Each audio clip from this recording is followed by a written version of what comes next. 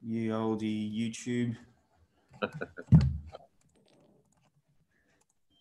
Yeah, looks like we're looking pretty good.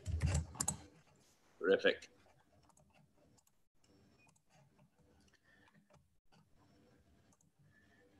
Awesome.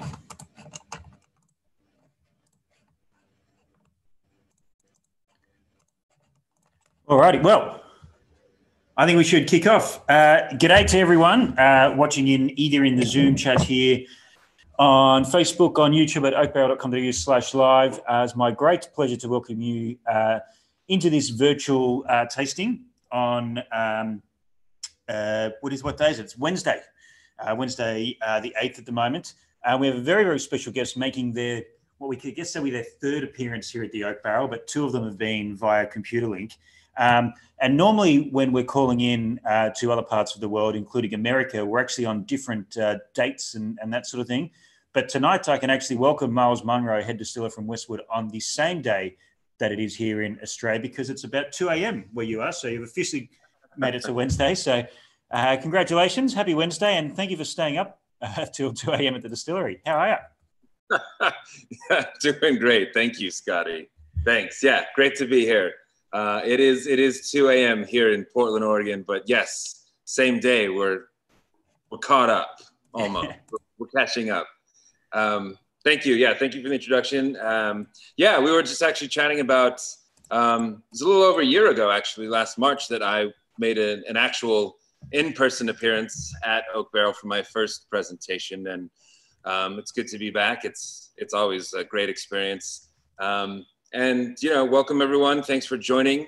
Sounds like actually a few of you might have actually caught me in person last year. So welcome back to this. So yeah, my name is Miles Munroe. I'm the head distiller, head blender for Westward Whiskey out of Portland, Oregon. Portland, Oregon is in the, what we call Pacific Northwest portion of the US in the States. That's the top left corner. We're actually just above California. Before we actually dive into that though, what I'd like to do is pour our first couple samples. So you've got 3 samples in front of you. You've got our new make, which is our unaged clear whiskey here. And then also your second sample, which is the core expression Westward Black Label. Go ahead and get those poured and we can dive into those while we talk. Leave the red label for a bit if you can. So Miles, just before we jump in as well, I know from experience with distillers, locally in Australia, it's quite an early start to the day, often for them, particularly if they're brewing in and all that sort of stuff as well. What does an average Tuesday look like? Have you now officially racked up like 20 hours at the distillery? An average day for myself? Yeah. Well, we say once you're a head distiller or a head brewer, you take the boots off. You're not necessarily on the still as much anymore. That isn't to say that I don't have long days, but yeah, we've got a team of distillers working for us here now. Actually, this is the distillery right behind me. I'm in our front tasting room, and you can see one of our pot stills there. That's our 11,000 liter wash still. But I've been with Westward for over 7 years. I was at the beginning their only production distiller, so I had a lot of time by myself on the stills. But now we've brought on a full team. I've got actually 6 other distillers that work for me now. But my typical day has changed over the years as my role has also.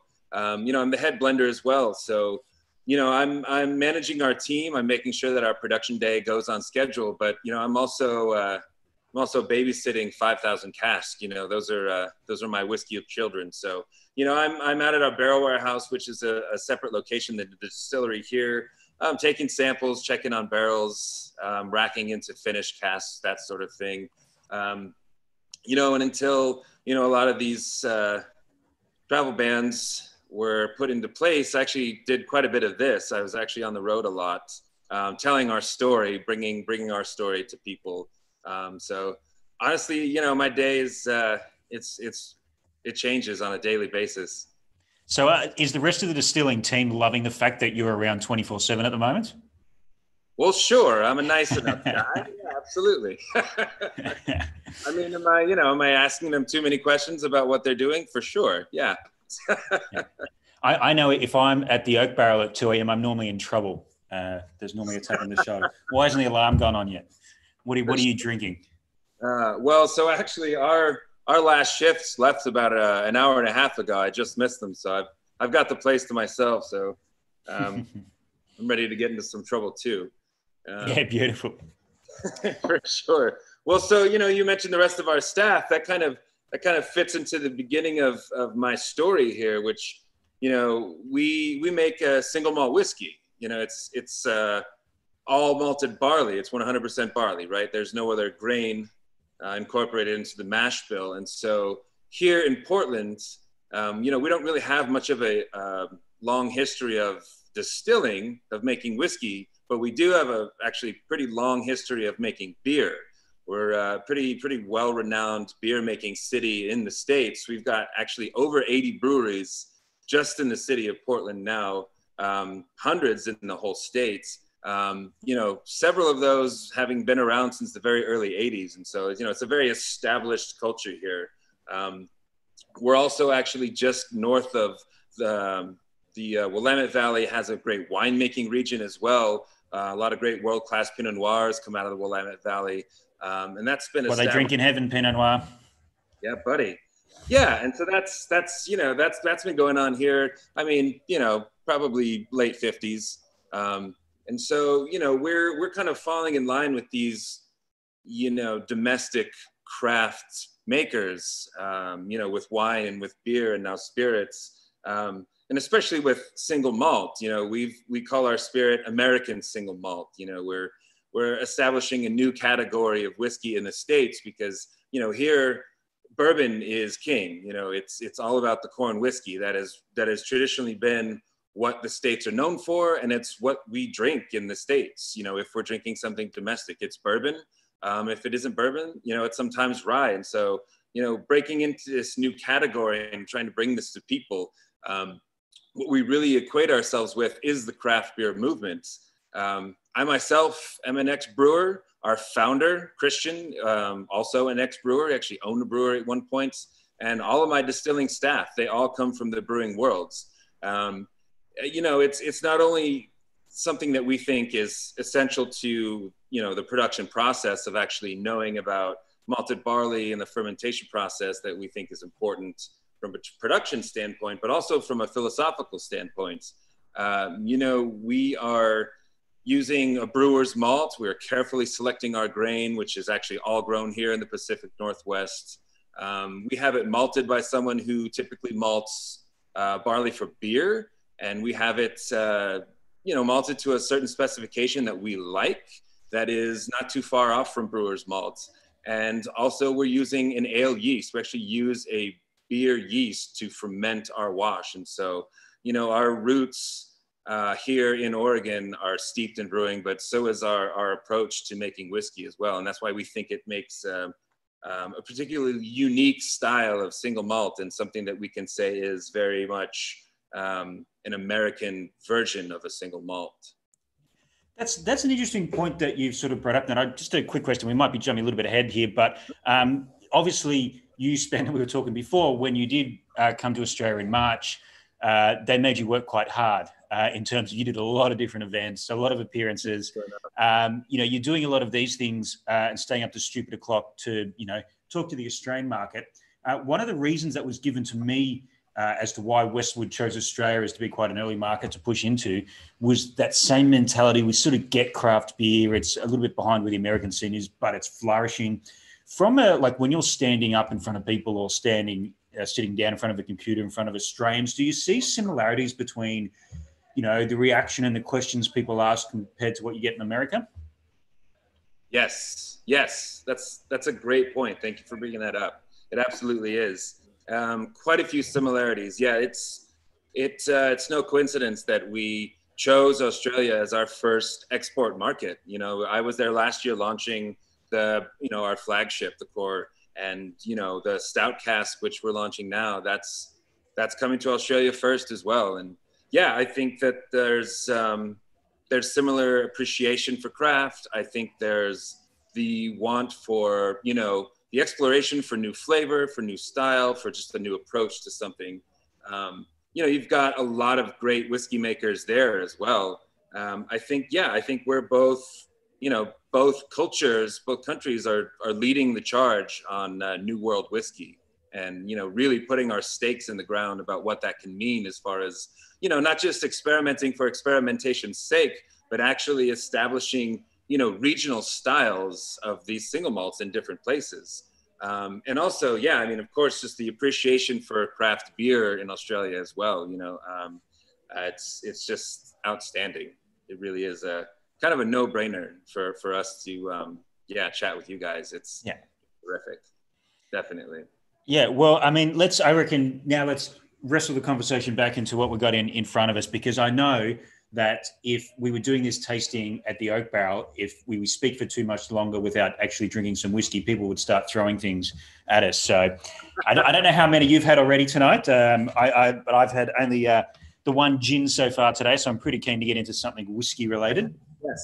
Yes, no, that's great. And that's why I like to get, you know, the first couple samples poured right away, because I attend these as much as I host them. And I'm with you on that. You know, you can get 25, 30 minutes into a tasting and no one's tasted anything yet. So I'm with you, absolutely. So if you do have your White Dog and your Westward poured already, let's pick up that White Dog, that clear spirit first.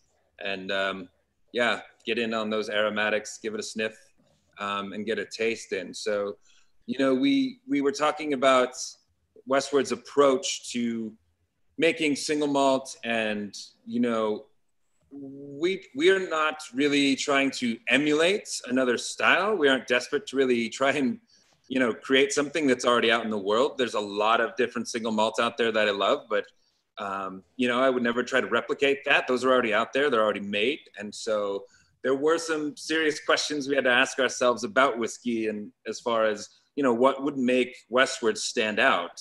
What are some of the reasons for creating an American single malt anyway? And again, our approach is very much in the style of beer making, bring a lot of those flavors of fermentation to the forefront and actually have those carry through the aging process into the final product. And so if you give the White Dog a taste, I think a lot of those fermentation flavors jump out to you. So is this the White Dog? Is this a product that you actually release in America? Like, if you're at the distillery, can you buy this?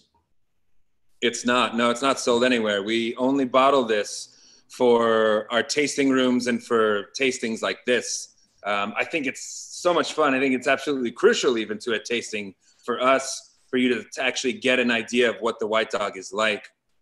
I mean, this is straight off the still, proof down to 90. This hasn't been filtered, has seen no time in wood. It is obviously a little rough around the edges because it's young, but to me, this is still a very delicious new make spirit. You know, I think it's really very flavorful, but still very smooth. Not something I think is very typical of a lot of new makes, if you could even get the chance to try one. Yeah. I mean, it's something that I'd love to do one day, is do a new make tasting, just strictly new make at the Oak Barrel. I reckon that'd be fun. But just for people playing at home as well, 90 proof is 45% alcohol, which we see in Australia. But something you just said then actually twigged a question that I hadn't really thought about before with Westward. Obviously, we've spoken a lot about single malt in America and what that means in an American market.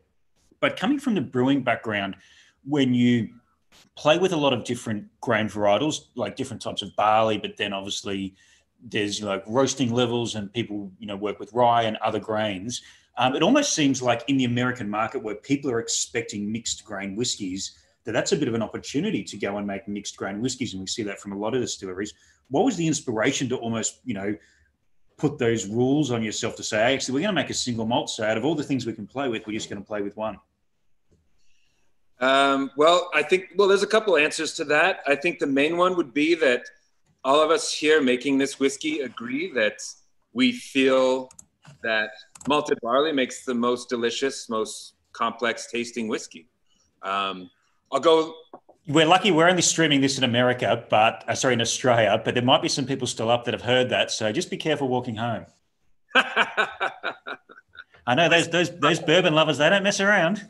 Oh, of course. No, and that's nothing against bourbon at all. I love bourbon. There's many I enjoy. I think though that, you know, you're talking about, yeah, you know, there's really mostly this either mixed mash bill or corn mash bill that people are generally turning to, which, yeah, I think that's a great opportunity to, you know, discover another way to express flavors through whiskey. And, you know, with single malt, the other reason was really our environment. Up here in the Pacific Northwest, this is where most of the barley is grown in our country. You know, if you go down south to around, you know, Kentucky or into the Midwest and those areas, that's where all the corn is grown. So to me, that makes sense to make whiskey from corn. You know, that speaks of its origins there. Whereas, you know, up here, it really wouldn't make too much sense to, you know, continue in that tradition to make a corn whiskey when not only is it where most of the barley is grown, but, you know, up in this area where in a colder climate, we have cooler summers, we have colder, wetter winters. We're actually in the valley that we're in Portland, we see 30% more rain than the average, the national average. And so it's just a very different environment anyway. And so that to us, you know, says that, you know, this is perfect environment really in the US to make single malt. And we want that. We want some provenance to our whiskey. We want to actually establish a regional style of single malt. And we want elements of the Pacific Northwest, elements of Portland and the surrounding area to actually come through in this whiskey. And so to us, yeah, single malt was the way to go. Absolutely. Yeah. So I did pour about half of my sample bottle then, and then went, no, I'm going to finish the whole bottle in there, because I think people at home and, you know, people who might have experienced this before, there's a lot of flavor in this new make spirit. There's like a lot of like tropical fruits for me. The texture is really creamy and it's really moreish. You could drink a lot of this. Obviously, this is the building blocks, and obviously, you know, I assume people at home have sort of got their head around it a little bit now. But this is the building block of where your whiskey is going. It hasn't seen oak, and oak does impart flavors and textures and that sort of thing. What are you looking for in a new make spirit, knowing full well that you're going to have these other elements play a part in the next couple of years? Sure. Well, primarily, honestly, what we're looking for in our new make is the majority of the flavor, is the majority of the characteristics that we want in the final spirit. Again, you know, coming at it from this beer perspective, you know, we're using our particular ale strain is the Sierra Nevada Pale Ale yeast strain, which if anyone's had that beer, you know, it's an iconic American pale ale. And to us, to, you know, grab the yeast strain that produces a lot of those flavors and put that into our whiskey, you know, yeah, exactly. Those tropical fruit, those great honey notes, some really big esters, you know, those are going to come out when you use a particular yeast strain like that. And, you know, I like to say that we have this minimalist approach to distilling. I mean, we're using pot stills. Obviously, we're making single malt, but our particular pot stills, you know, they're custom stills. They're ones that we designed for very minimal reflux, for very little refinement. We want a lot of character. We want all of those fermentation flavors to come through the distillation process. And that's kind of a dangerous game to play, because if you, you know, if you have a fermentation that creates quite a few undesirable flavors or some off flavors, those are going to come through in your distillation. And so we're very careful with our fermentation. You know, it's a long fermentation. It's about 5 days. It's at a very low temperature. It's, you know, maybe 20 to 21 degrees, you know, which is fairly cool for a whiskey fermentation. So we're very gentle with that. And, you know, throughout every step of the process, we're actually wanting to create more flavor every step along the way rather than mask or take away any. So when you ask about, you know, what we're looking for in our new make spirit is really still just, you know, the spirit in its most raw form. We want to see those big fermentation flavors. We want that robust tropical fruit and ester to really come through. And then of course the grain, really, I mean, again, we're so careful and picky with our grain selection. I think that's another really nice aspect of this new make here is, you know, it's got this sort of nutty kind of doughy character to it. And that's all malt. That's all coming through in that single malt. Yeah, right. It's interesting, and it's actually really refreshing. And it was refreshing, in March. Is you could go to a year's worth of whiskey tastings that were, maybe all Scotch single malt whiskey tastings, and you will never hear the word yeast, mentioned at all. You talk about barrels. Sometimes, particularly in the last 5, 10 years, a lot more about barley strains and that sort of thing. But there's some people who come to a whiskey tasting. Yeah, we use yeast because they have to. It's a means to an end. So, like, for people who may be in that position, when you're talking about yeast and fermentation as a, potentially the central point in your whiskey rather than what happens afterwards, like, what does a different yeast strain actually do? Like, what are they tasting in this that they wouldn't taste in a different? Is it those higher end florals, or is it sort of something textural? Or? God, yeah, there's so much, and you make a good point. We're seeing it a lot more, I think, these days. But yeah, for the longest time, yeah, yeast was really not talked about too much. People might say they have a proprietary strain. But yeah, it was very much, I think, was looked at for the longest time as just this particular step in the process produces alcohol, right? But there's just so much more to it. I have a biology background.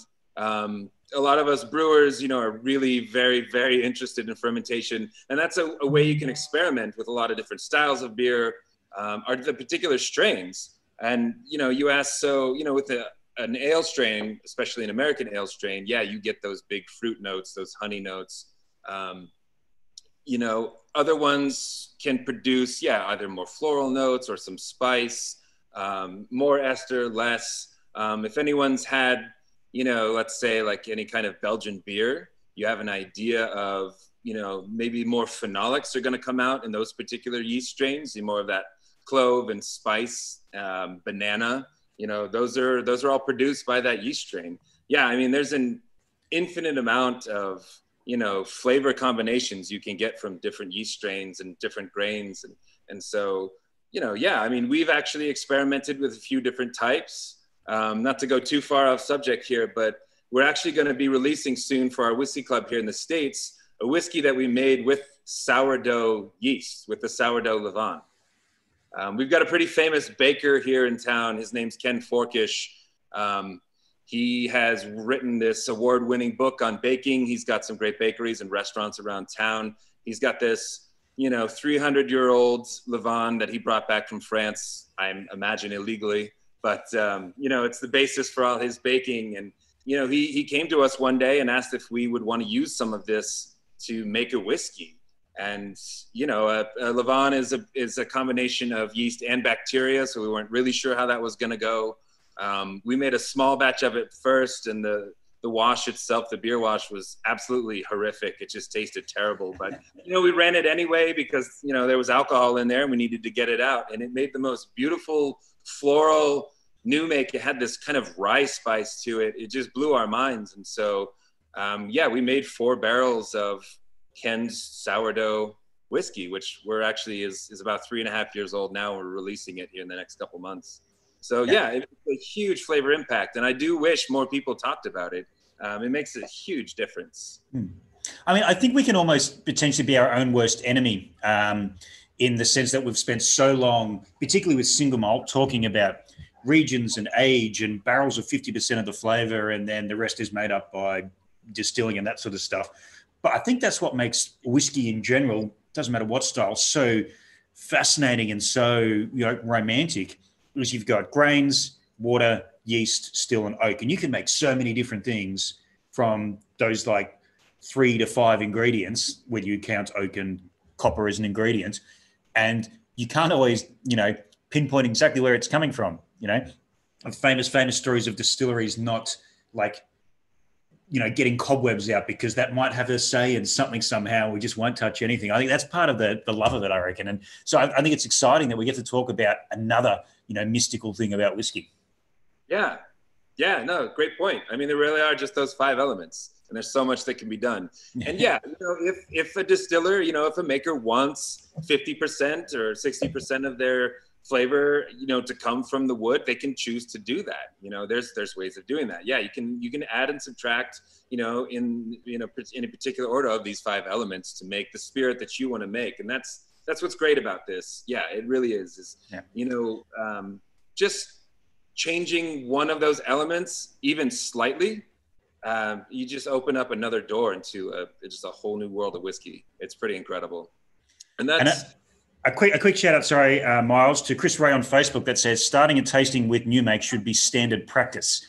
So fantastic. So thank you for making this available, and for the team in Australia. And maybe that's a rule I'll put in place in when we relaunch physical tastings here. It's that no matter what it is, got to start with new make. I'm sorry, 40-year-old Talisker, you got to bring new make, otherwise you're not allowed to do it. Maybe I can get that rule in. Might go down well, might not. I love it. It does, though. I mean, so let's grab our second sample, and then we can see in this particular situation, of course, what time in barrel and what contact with oak does to Westward, going from that new make to Westward here. It's amazing. And just my initial comment here, obviously I had this whiskey a few times, and every whiskey in your environment and the time of day, it's always going to taste a little bit different, what you had for lunch. But I had such a heightened appreciation of the oak in this straight away, because I was coming from the new make. If I hadn't had that new make just then, I probably would have been a different thing. But that was just fascinating how just the oak, and that's all I thought about for that first couple of seconds was, wow, that's what oak tastes like. Which I wouldn't have got if if this was my first whiskey. Absolutely. It puts it out there for you. It highlights that wood. And, so we age on new oak. These are all new oak barrels. Here in the States, that's the standard for bourbon and for rye, is going into new, never before used charred white American oak. Then, of course, all our barrels, travel around the world, and everyone else uses them over and over again, until they're, these neutral vessels. So that's a legal requirement for bourbon. American single malt doesn't actually have a classification that is, I guess, enforced by our government. And so we could actually choose to use used barrels if we wanted. But, another aspect to creating our style of single malts, the American style of single malt, is, single malt for the adventurous palate. And so, we wanted to use brand new oak barrels. I think we'll eventually, we have actually experimented with used barrels, but we wanted that stronger element of oak to come through. But, we're talking about ultimately balance, right? Everything good has a balance to it, whether it's whiskey or, a particular, dish. Most things, if they can be appreciated by a broader spectrum of people, have balance, right? And that's what we want to achieve. And so, there is a big element of oak to this, but I don't think that it's too overpowering. I think that you can still get a lot of elements of the new make in there. You can still get the grain. You still get some of those great fruit notes. They've also changed through years of oxidation. There's still some tropical fruit, but now, you get a little more stone fruit coming through in that mature spirit in that way. But so, in a way to kind of control that wood, that new oak aggressiveness, assertiveness that really comes from it is we use what we call a low char barrel. So, we're talking about barrel char, with new barrels. Basically, we've got a 1 through a 4 set of standards. And that's, charring is where you're lighting the barrel on fire and allowing it to burn for a certain amount of time. Char 1's 15 seconds, char 2's 30, char 3's 35. Char 4 is a full 55 seconds of burn.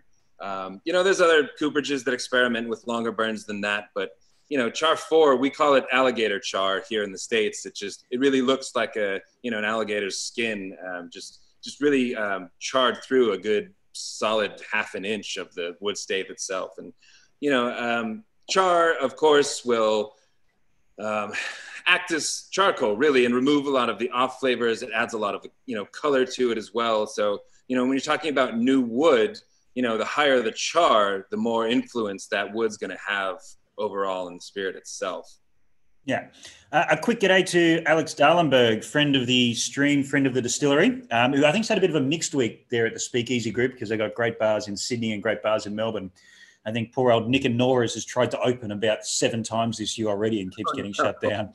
So I hope all's doing well there. But just on the charring, we're seeing a lot of, yeah. I met her through you. Yeah, probably. That happens sometimes. You went to Mjolnir. That's right. Yes. Yeah, we had good chats about grains and yeast that day. When we talk about charring, you've got those charring levels. One of the questions I want to ask you is, we're seeing like a lot more, at least it might be more prominent in America, but toasted barrels. And speaking to a few coopers, and they talk, okay, people talk about barrel char, but there's actually a toast level as well in a lot of them that people don't sort of think. And sometimes the char is, subtracting away from the spirit in the sense of you're cleaning it, you're taking negatives. But the toast, which is a softer, and deeper into the barrel, is actually going to add things from the depths of the staves in. Is that something that you sort of think about, like, the toast and the char on a barrel? Yes, absolutely. Absolutely, we do. Yeah, when you talk about toasting and charring, you're talking about, you're breaking down the hemicellulose of the wood. That's the structure of oak. That's what, puts it all together. And, when you're toasting or lightly charring, you're bringing out the lactones, and you're bringing out, the kind of coconuts and vanilla and baking spice characteristics of the wood, of the oak, are being brought out. And then when you char to the point of actual, charcoal, you're then really removing those aspects as well. So, cooperages will toast first to kind of help get the barrel a bit more malleable, and then char on top of that toast. And then there's a lot of whiskey producers that prefer, toasted heads to add a bit more of an element there. We've experimented with that as well. But, I guess in our, 10th year or so of making Westward, we like about an 18-month air-cured wood stave and about a 2 char. With some toast underneath. Absolutely. I think that's crucial to consider, for sure. Definitely. Yeah, that will add a lot more depth of flavor to your whiskey. Just on that concept as well of experimenting around with different things, a question from Matt Wooler on the Facebook here, which I think is, as he points out, probably could be a question to any small distiller in the world, is that as you increase your size and your production and the demand, do you how do you keep that experimentation going when you need structures in place to meet the demand? Like, are there certain stills that you have that are little playthings, or like, how do you keep that fun, but with obviously all businesses want to grow and get bigger? Of course. Well, honestly, man, it's hard to stop us from trying. I think most brewers, distillers, winemakers, we're just creative people in general. It's just, that's in our nature. And, it's almost impossible to not. I mean, yes, of course, there's, the day-to-day, production needs that should be met. But yeah, it's just built into us. It's woven into the fabric of what we do. I'd say, I have a pilot system here. We have a small still that I've built. I've had a welder friend build out of a keg that we'll do experimental batches on, for sure. But what we were talking about earlier, as far as even, altering just one tiny aspect of one of those 5 elements, and you really do have, a very different expression of a whiskey. And, when we moved into this facility here, that was 2015 when we had this built. We were just a mile down the road before that for quite a long time, in a much smaller, almost like the size of a closet of a distillery. And so moving into this space here, we had the opportunity to kind of rethink what we were doing, our approach. Do we want to try maybe making some rye, getting into some bourbon? And we decided that single malt was our passion, that we were going to do one thing and we were going to do it as well as we could. Now, that doesn't mean we have to just do the same thing over and over again. But, to that question, yes, we love to experiment. Try and stop us. It's just not going to happen. But also, the nature of production, I think the nature of any craft really is, you're attempting to make something, with your hands. This is done with no automation. This is done by a human. And so to try to replicate something actually every day over and over to make it the same is in itself an incredibly hard challenge, and something that I think, with the right person would never get boring. It's actually maddening sometimes to try and actually recreate the same thing over and over. But, I think that's how you hone your craft. That's actually, as a maker, just how you get better. And you just come into work every day, thinking I'm going to try and do it just a little bit better than I did yesterday. And I hope that doesn't come off as too corny, but you ask about experimentation, and really every day we're just trying to steer the ship in the right direction. Yeah, I think potentially the best example of that sort of mindset I've seen is the Archie Rose Distillery, which is just up the road from us here. Beautiful distillery, has a bar in it as well.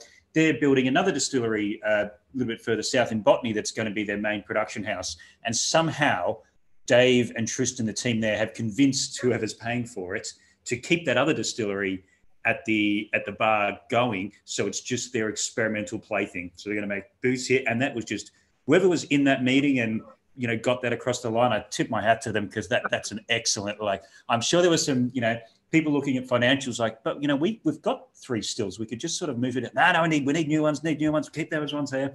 Brilliant piece of negotiation, whoever did that. But Dave Withers, very well done. Very well done. Yeah.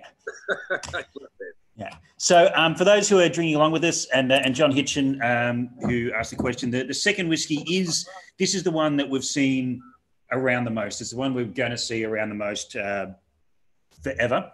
So this is the classic Westward American single malt. Now, one thing that I've found interesting about this is, again, that concept of what we spoke about earlier, of how does a consumer understand a whiskey when there's been so much with the word single malt has been so aligned to the word of casks. To actually take that out of the equation is a bit of a different thing, because in the Australian market, we don't see a huge amount of virgin oak casks unless they're through, bourbons and rye. So here's a single malt in a virgin oak cask.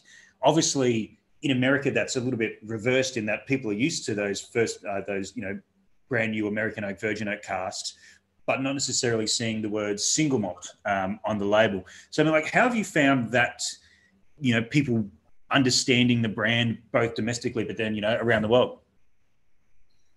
Well,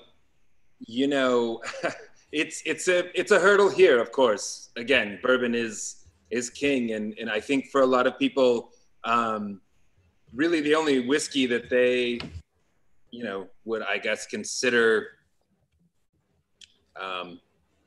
something that, well, I'll say this. So coming to Australia, I didn't actually realize until getting there that, when you say whiskey in the States, people assume you mean bourbon. And when you say whiskey, I mean, really anywhere else, people think you mean single malt or a malted, a blended malt. Really, that is whiskey. That's what people, I think, generally associate with the word whiskey. And so, to bring Westward to Australia, I mean, it just seemed like conceptually very easy for people to understand and to just latch onto, what we're doing right away. Whereas here, I think, we get a bit kind of caught up with, it's a single malt. So people, can assume, oh, okay, so it's like Scotch, and it's peated. And we say, well, no. Is it not bourbon? No, it's not bourbon because it's not corn. We've got a bit more of a hurdle here. I think that's also why we love to appeal to beer drinkers. I think that people who are interested in craft beer can really latch on to the idea of craft whiskey, and especially American single malt, a lot quicker in that way. And again, all of us being, from the brewing world, and using that as an inspiration to make the whiskey, that's just sort of a natural course of action when it comes to marketing and to presenting what we're doing and trying to get our point across. And so, that kind of brings us, I think that directly brings us to our third sample here. So let's go ahead and pour our red label. This is what we're launching in Australia now. This is Westward Oregon Stout Cask. And a quick g'day to Mark Westmoreland, who works at the Wolfburn Distillery up the top of Scotland in Thurso.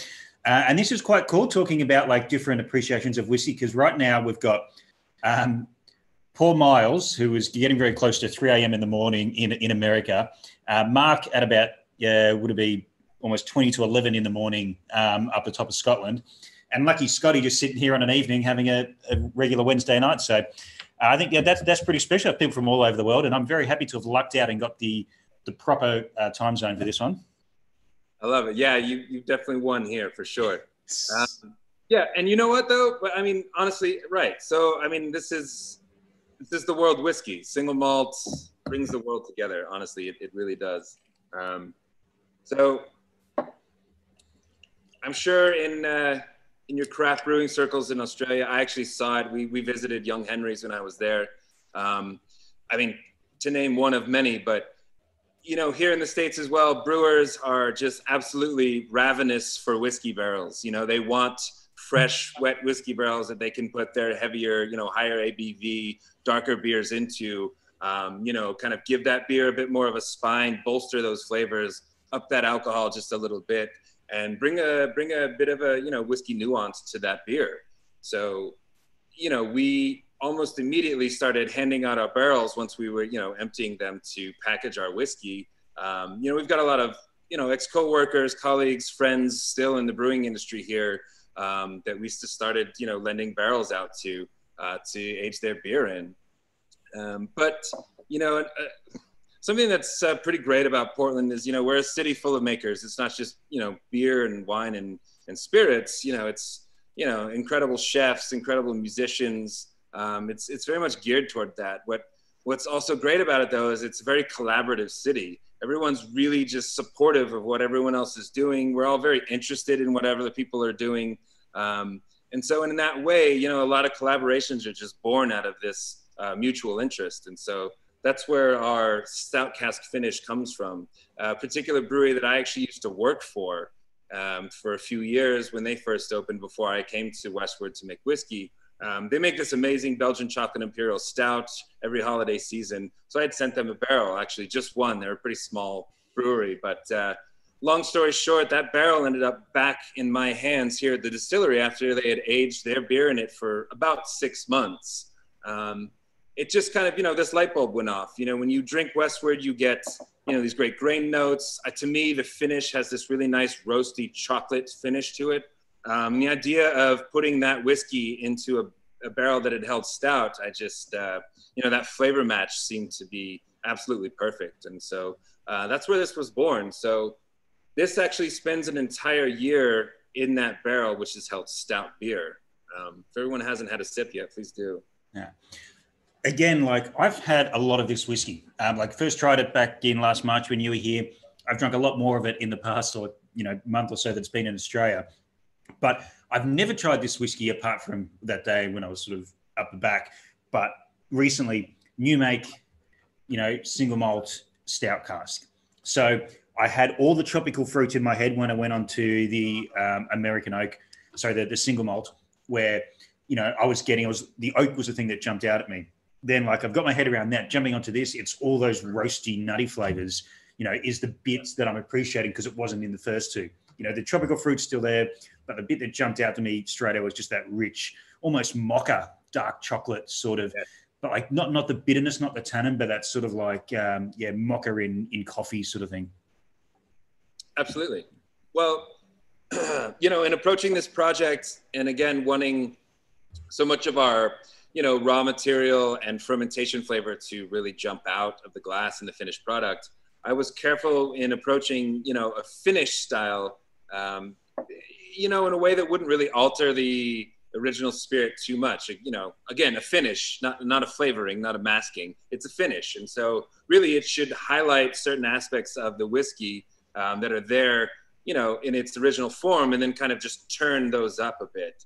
And I think, definitely those roasted, toasty, kind of biscuity, chocolatey notes really pop out for sure.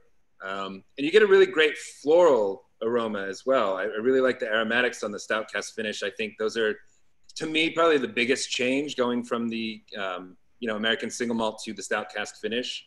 It just kind of dries it out. It's a bit more delicate. And there's a really nice floralness to it. So Westward Core, our core expression, spends 4 to 5 years in new oak. Again, we get a lot of rain here. We've got pretty cool winters, but it never really freezes, which is great for maturation. You know, once you get towards that freezing point, maturation halts. But we have these kind of, you know, warm, dry summers as well. You know, it actually does stop raining for about 4 months here. And so, you know, we see we see a loss in water rather than alcohol. We actually see a rise in proof over time. We get a good extraction from that wood, but it's a gentle process. And, to us, 4 to 5 years is enough time. We want this whiskey drunk young. It's designed to be a younger whiskey. We want it to be bright and robust. We want you to get that, nice malted barley to come through, and those fermentation flavors that, over time will either change or just be lost through either the wood contact or through oxygenation over time. And, that's not necessarily better or worse. It's just a different whiskey.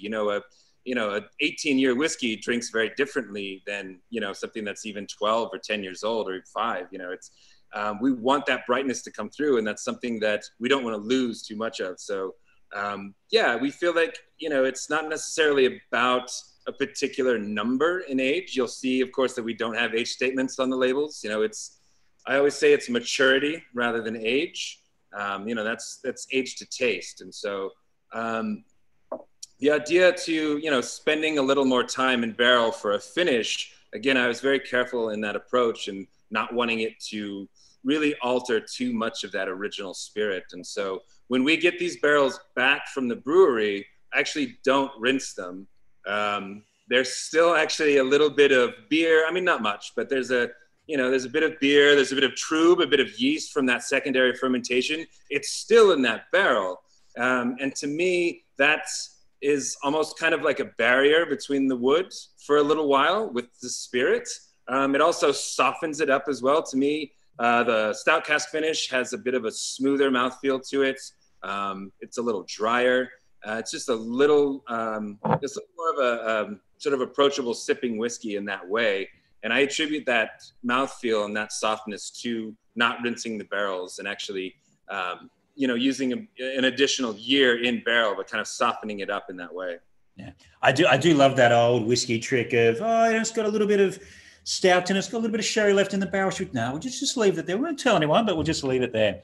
But it's interesting that what you were sort of saying about the concept of a finish. And I think when the word finish was first introduced, and I'm going to pick on Scotch here a little bit, it was that sort of concept 10 years ago of that whiskey's not particularly good. Let's finish it for a couple of months in a red wine cask or rum cask or something, and it was to hide imperfections and not a good whiskey. But, this is, some cases 20% of its life in that stout cask. So yes, it's a finish, but it's actually quite a substantial finish compared to other parts in the world. So I know there'd be certain distilleries that would call this like a double maturation or the Westward double oak or something like that. So yeah. I think, that's a good thing as well that, we were talking about all the preconceptions about whiskey and how we talk about whiskey, that the word finishes can actually be quite broad in what that means rather than just a quick jolt of something sweet to brighten it up. Sure. Well, and, yes. And I will say that, the additional year in another barrel might not be the most accurate way of putting it, because I'm actually racking Westward that's about 2.5 to 3 years old into these stout barrels. So they're not actually at maturity yet. They're not actually close to, being ready to be taken out of the barrel. I'll actually rack them when they're fairly young. So we're allowing them to reach their maturity in that second barrel. So it's almost like a third of their life then, in some cases. Yeah, in some cases it can be, definitely. Yeah. But, again, we're just, we're dealing with a barrel that's a bit more neutral and a bit softer and has a bit less to offer there. And those brewers, of course, are going to try to get as much of that beer out of that barrel as possible. But, and so, this project started with just one barrel going to one brewery and coming back to us, a year later, discovering that it made an incredible whiskey that we were all very happy with. And so that, that started sort of this barrel loaner program where we were trading barrels or loaning barrels out to breweries all across the States, with the stipulation that, if they put stouts in it, that they could have the barrel for free until they gave it back to us. And so that's kind of created this whole other job for another person here, working with like 45 or 50 different breweries now, which is great, which is really exciting. And it's fun to collaborate with everyone. But now we need someone to keep track of where all our barrels are so we can get them back and, kind of grow this expression up. We actually last August This reminds me, I need to reach out to them. Last August, I sent 80 of my recently emptied barrels to Deschutes Brewing. Deschutes, I think, is actually has some distribution in Australia. Great brewery here in Central Oregon. They've been around since, I think, 1984. They make incredible barrel-aged stouts. And so, yeah, we sent a big bulk of barrels out to them, which I think we'll be seeing back here probably within the next month or two to age more stout. Yeah. Progressive and experimental from Mark. Yes, exciting times. I do agree. It's a golden era for whiskey all around the world. And a request from Matt for lemonade cask, please, down the track. So that's quite an interesting one because I'm not sure I'm familiar with barrel-aged lemonade to get the casks from. So there you go. Yeah. Well, I'll look around. I'll see what we can find. I mean, if anyone's doing it, they're doing it here in Portland. That's for sure. Question in the Zoom chat from Raf. Are you just using stouts from Oregon at the moment? Would you look wider afield in the future? Yes, absolutely. I love that question. We have actually just started doing that. So in January, I sent 2 barrels to Denver, Colorado, which is, probably about, 1,000 miles away from here. They're a great brewery in Denver that, we just connected and started talking. And so I shipped them 2 of my barrels, and hopefully, that'll be something that we can continue to do. I'd love to send them further. Yeah, absolutely. Something like a Young Henry's, I think that would be amazing. Well, I'm sure there's some breweries here that'll will happily work with you. Just getting things in and out of countries at the moment is a little bit difficult, but we'll figure that out. Yeah, eventually.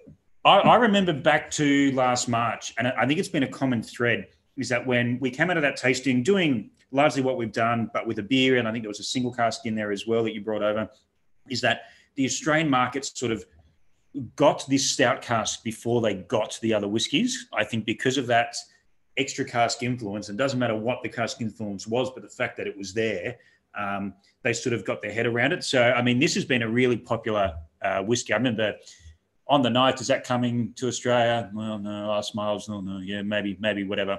But then when it did land, people sort of remembered and they jumped on it really quickly. So I think that's quite an interesting little case study. And particularly if you're, from my point of view, putting both of the whiskies in front of someone at the front counter here, it's the stout cask they lean towards. That appreciation of the American, the single malt comes, but just after a couple of minutes once they've set with it. So I think do you find that in the States as well, or? Definitely do. Yeah.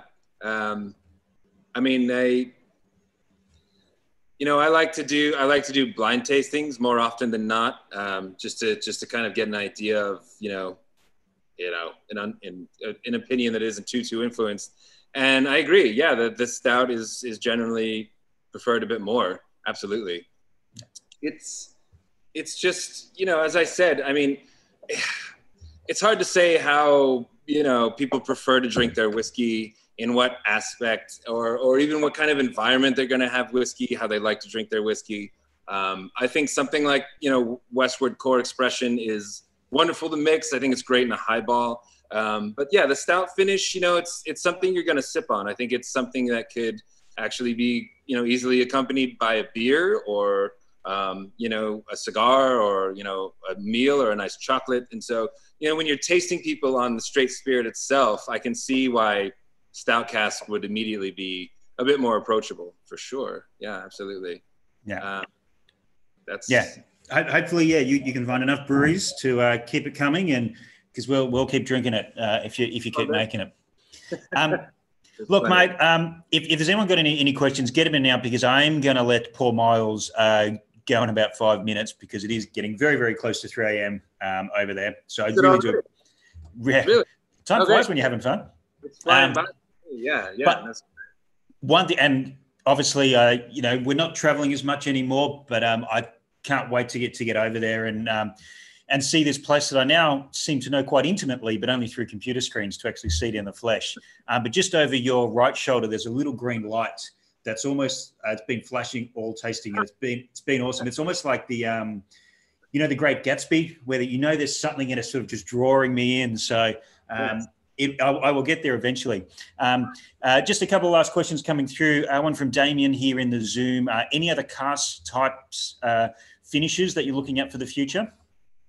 Certainly, yeah. Well, again, wanting to create a regional style of single malt, something that speaks of its origin, something that comes from the Pacific Northwest. For us, I don't think it would really be true to our ethos to try something like a sherry or port finish, because those aren't made here in the Pacific Northwest. Those aren't really things that come from our region. And so, but what does come from our region, we mentioned it earlier in the talk, is really amazing Pinot Noir. We have incredible winemakers here in the Valley, and we're friendly with them, of course. And so, yeah, I mean, we've got a Pinot Noir finish that we've been working on for several years now, for sure. It's actually was supposed to be released here in the States last month. Obviously, things have kind of thrown all of that off. I actually did send a version of our Pinot finish to Australia last year to the Whiskey Club. Whiskey Club Australia actually got a blend from me of mostly Pinot Noir finish, Westward. And so, yeah, we've been working on that. I mean, really, that's our main focus, because the Pacific Northwest is known for Pinot Noir. But that isn't to say that, I mean, we got winemakers that are, we've got Tempranillo. We've actually tried a few other different types, some varietals of wine. But yeah, we're releasing some other fun stuff. I mean, we've done, a few other different beer styles of cask finish as well. But, these are kind of one-offs that we'll release to our club, or that are, tasting room only. But I would say, yeah, we're making a serious effort to bring Westward Pinot cask finish out to the world very soon. One thing I haven't been able to stop thinking about since you mentioned it earlier is your friend down at the bakery there. And I'm a big fan of olives and olive oil, and I love a good just bread and olive oil. So maybe we can reverse engineer this. I would love to see a bread made specifically for dipping into Westward whiskey. Now, I don't know if that's a thing or not, but I would love to see it. I think if anyone can sort of pull it off, it's probably the fine people of Portland, Oregon that can make that happen. But I like rock up at a cheese platter in the park, and you pour a little bit of whiskey out and dip some nice sourdough in there. That's a world that I would like to live in, I think. Well, we did have a pretty large cheese maker here. They're national, actually. They're called Tillamook Cheese. They bought a barrel. I sold them a barrel of my whiskey last year, and they did an aged cheddar in Westward. So, yeah, you're right on it. You're like-minded. Yeah, it might get me more excited about food if we can bring it closer to the whiskey industry. I would like to see that. I'm on board. Yeah. Well, yeah, I mean, look, mate, again, thank you for your time. I know that last time we did this was about 1 o'clock on a Saturday, so it made more sense for everyone. You drew the short straw this time and staying up till all hours. What time are you due back in today? Oh, well, everybody knows I'd be up a bit late tonight, so I'll wander in a bit later. Yeah, perks of delegation. Absolutely. Scotty, thank you so much for having me. Really, it's a pleasure. No, mate, you do all the hard work and do all the distilling, and we just get to sit here, drink and talk about it. So we've got the easy one. So thank you very much for joining us. And I look forward to, as everyone's sort of saying here, Westward butter. Yeah, that could be a good idea. To everything you guys come up with, whiskey or bizarre things otherwise. So thank you. And hopefully we'll be in the same room in the not too distant future. That sounds perfect. Thanks. And of course, you've got a standing invitation to the distillery anytime. Cheers, everyone. Follow that green light. Right.